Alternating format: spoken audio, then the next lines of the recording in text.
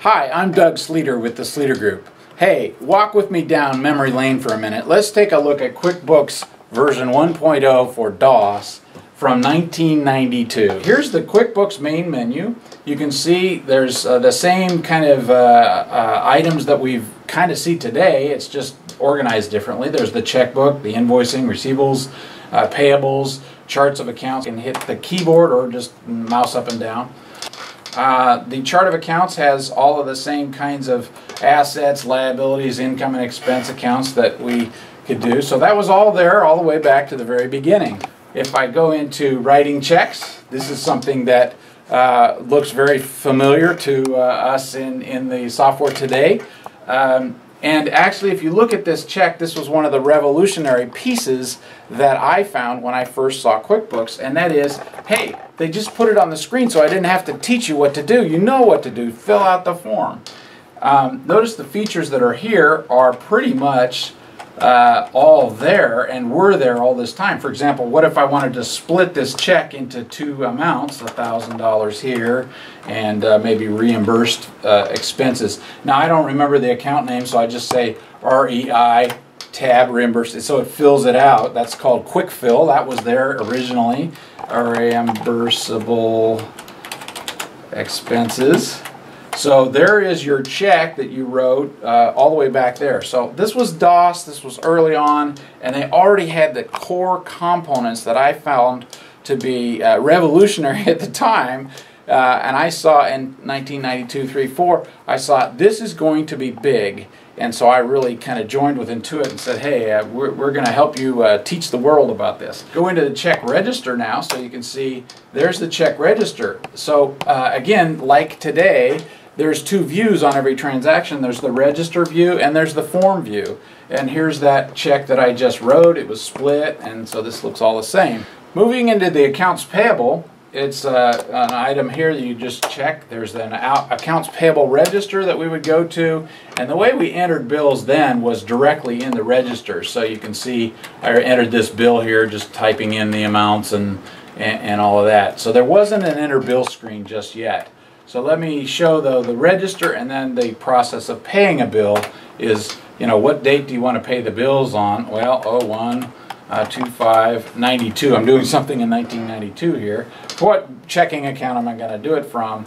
And do I want to select some of the bills or all of the bills? Okay, here's my list of bills to pay, and just check that and just F9 pay in full or not. And there's the amount, control done, and I have paid my bill. So let's take a look at how invoicing and accounts receivable worked in 1992. You're going to see a lot of familiar things here, right from the main menu. Go into the invoicing. You can write and print invoices. I've got an invoice that I've got mostly typed in here. There's an invoice number, the date of the invoice, purchase order, project. So there were customers and jobs back then. And I've got it all filled out. I'll just record this invoice. So, and I could continue to record more invoices. Then I'll receive payments. So when Bob Mason then sends me money, I'm going to put in the customer. Again, this looks familiar, except it's just the DOS-y versus what it is today. So the amount we're going to receive on this is 20. I guess we'll receive the whole thing, 358.64, and it was on one. Let's say 30/92. We received that amount. So we've got him applying these amounts to each of the invoices, just like you do today. That received payments happened. Now I can look at the AR register. You can see all the invoice activities and all of the payments activities. Then the next step, of course, is to make deposits. So we'll make a deposit here. We've got two customer deposits that have come in. The deposit date is going to be 1/30/92. And the checking account is where I'm going to put that, and those are the two. So I got to come down here and deposit this one. Whoops, yes and yes. There's a total deposit with two transactions in it. Control done, and there I am, full circle on invoicing and receiving payments. Okay, so now let's look at how QuickBooks DOS version 1.0 did reports. In the reports menu, I've got some memorized reports here that I set up, the balance sheet and an income statement, but they were also defaults that I could have just picked from. So on 192 through 1292, I'm doing things in 1992 here. And there's my income statement. And you can see it's pretty much the same format that we're using today. So that's the income statement. You can memorize reports just like you can today. So a lot of the concepts that we see today in QuickBooks were already there in the very beginning. Let's look at a balance sheet on say 131.92. You'll see again same old balance sheet. So it was all there even back in version 1 of DOS.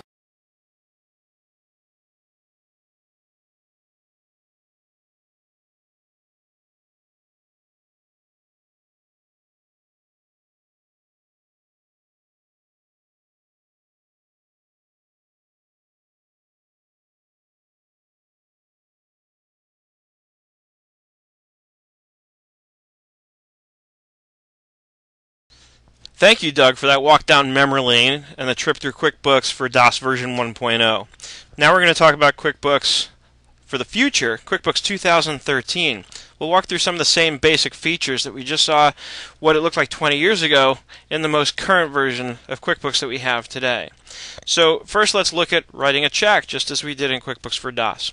Control W will get us our check writing screen. And of course, not that much different. I mean, visually it looks different, but the layout's basically the same. We have a form to fill out. So we're going to come in here and I can write a check to Joe Mason and I can pay him $1,500 for outside services, and I can split that up, right?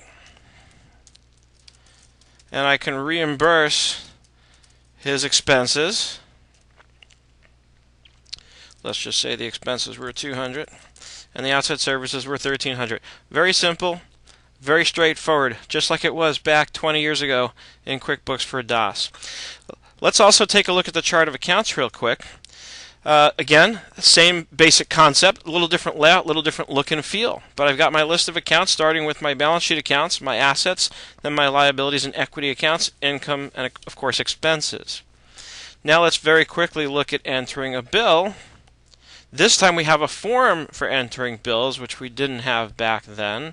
And I can enter a bill, or I can go to a previous bill, and I can look at the bill for my law firm called Blindham, Robham & Billham for $6,500 for legal fees. And it's basically the same. Now, of course, we can go to pay that bill. So let's go to Vendors and Pay Bills. And there it is. And I can check it off to be paid. I choose which bank account I want to pay it out of if it's a check. And of course I can make a partial payment if I need to. And then I have to choose if it's going to be printed or if I want to assign the check number in cases where the check was already written. We can pay the selected bills and we're done. So that's paying a bill, entering and paying a bill. Let's take a look at invoicing real quick. I have an invoice form here. If I go to a previous one that I filled out, always write incorporated. I can fill out an invoice for some service, for stuff we did that we charged for $2,500. And then I can come in and I can receive the payment on a bill. And of course I can use keyboard shortcuts to activate that screen. And I can get the full payment here, the $2,500. And I can say save and close. And then of course I'm going to make the deposit by going to banking, make deposits. And there's my payments to deposit screen. I check it off. Just like we had in QuickBooks for DOS, just the screens look very different. Check it off, click OK. I'm in my bank deposit screen. I make sure I've got the right bank account chosen, the right date, and save and close, and I'm done. So now we've seen all the same basic processes that existed in QuickBooks for DOS, what they look like in QuickBooks 2013. And stay tuned, because coming up real soon, Doug is going to take us on a walk through some other applications, the same basic features, and what those look like today.